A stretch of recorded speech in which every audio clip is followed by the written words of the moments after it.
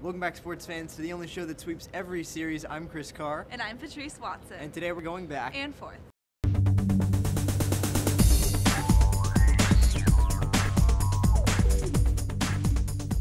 In track and field this Saturday, Cal hosted the Cardinal in the 116th annual Big Meet. On the women's side, the Bears beat Stanford with a score of 84-79. Some key runners included Deborah Mayer and Sophia Oberg. Stanford was ahead in the beginning, but by the time the distance girls ran, the score was tied 79-79. It all came down to the final 4x4, which was very exciting, with a 3-second win for the Bears, clinching the title. So Chris, do you think they'll be able to sustain this win in the coming years? I really do think they can win going forward because they've got good freshmen and sophomores. They've got a good young group of athletes there. And, Deborah Mayer is one of the best players on the team. And, anytime you beat Stanford as well, that's a good thing for the Cal team. Yeah, exactly. I mean, Mayer, she won the 1500, she won the 3K. She's looking great. She's only a sophomore. So also Sophia Oberg, second in the 1500.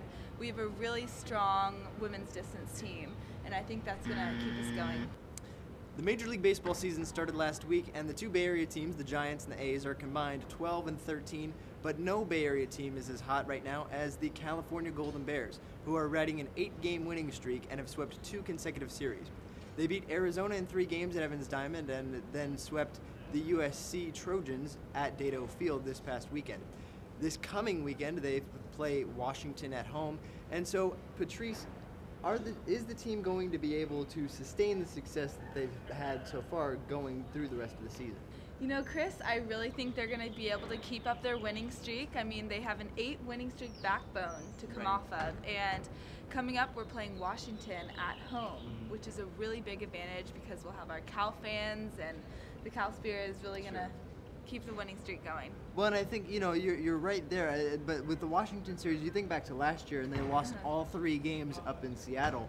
But I think this is a different team completely. We knew that at the beginning of the year they were going to have to rely on their pitching, and they've done that. But they've also got some key contributions from guys like Brian Gwynn and even some like Marcus Anderson on the mound. So, I mean, I think they're riding a really good hot streak right now, and Washington's a different team as well, so being at home was definitely going to be an advantage, coming up this weekend, and nobody expected them.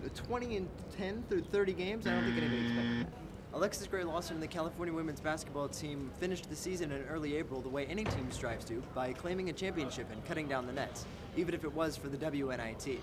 Now, they played Miami, which was largely considered to be the butler of the women's bracket, and led by Denisha Stallworth's 22 points and Gray-Lawson's 17, the Bears were able to claim the championship. So, Patrice, does this championship give the team momentum going forward into next season? I think this is providing momentum going into the next season.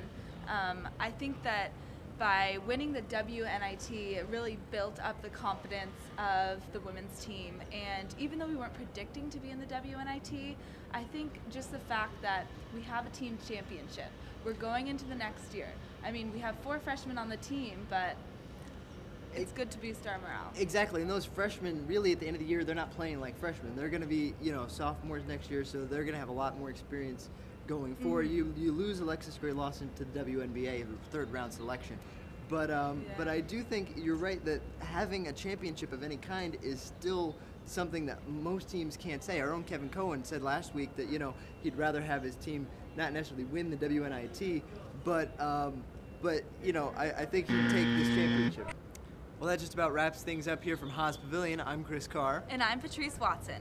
Don't forget to check Cal TV to get your download on WhatsApp and Cal Sports.